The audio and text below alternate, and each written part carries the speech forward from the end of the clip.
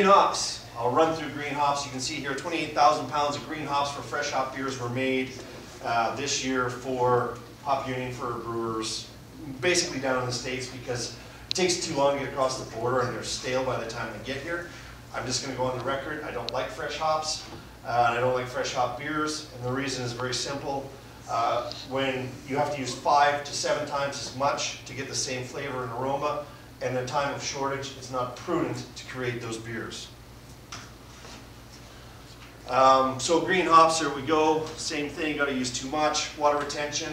One of the things I find interesting is this next slide. It costs a fortune to ship these things because they weigh so much, right? These numbers, I was talking to Mike at Hop Union, he actually said these numbers are actually half.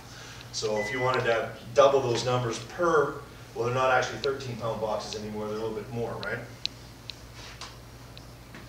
Hops and Brew School. This is something that everybody in this room should attend. I had the privilege of going there and chatting this year with the home brewers. Basically, it's 2 days for home brewers and 2 days for professional brewers.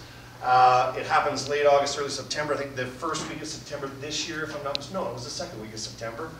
It's fantastic. You basically do 2 days of lectures. The second day, the last half of it, you're going to the farms. You're seeing the pelletizing, or not the pelletizing, but when they bring the cones off the field, then you go and they smash them. You go to the kilning rooms. It's fantastic. You can see here open forums with people, great people like Steve Dressler, who's a brewmaster for Sierra Nevada, who opens the floor. Anything you want to ask him, he will answer. You want to know the recipe for pale ale? He'll tell you. Great guy. And it's 130 bucks.